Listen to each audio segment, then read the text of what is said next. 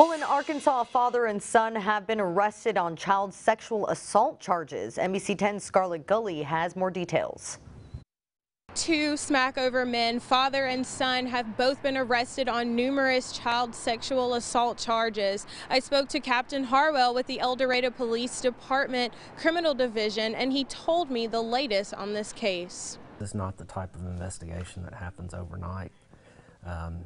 Some of these investigations go on for months before it ever gets to a point where we're able to obtain a search warrant or an arrest warrant. The El Dorado Police Department conducted an investigation that led to the arrest of Preston Larry Jr. on March 31st. The El Dorado Police Department identified Larry Preston Sr. as a suspect after officers conducted search warrants for his son's house and vehicle. Two victims are identified in Preston Sr.'s case. Their names remain confidential because of an ongoing investigation. Both men have appeared in the 35th Judicial District Court, and their bond is set at $250,000 each. Reporting here in El Dorado for your weather station, I'm Scarlett Gully.